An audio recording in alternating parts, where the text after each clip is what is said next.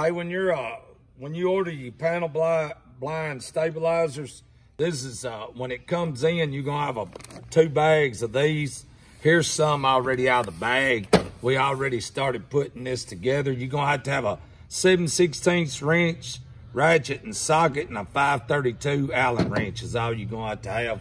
And we're gonna show you where these parts go so it won't be so difficult to put on. I'm thinking take the long bolt right here and this spacer. That long bolt and spacer goes right here. That's the first one you'll put together. Put your nut on, you know about that.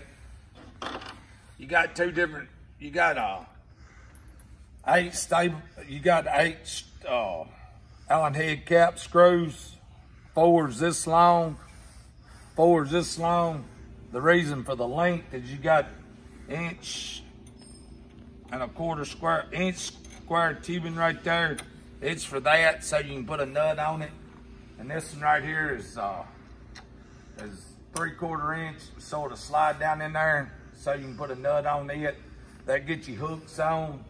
You got a wing nut right here. That's for your adjustment bar. That's in the bag. You got a clip pin right here.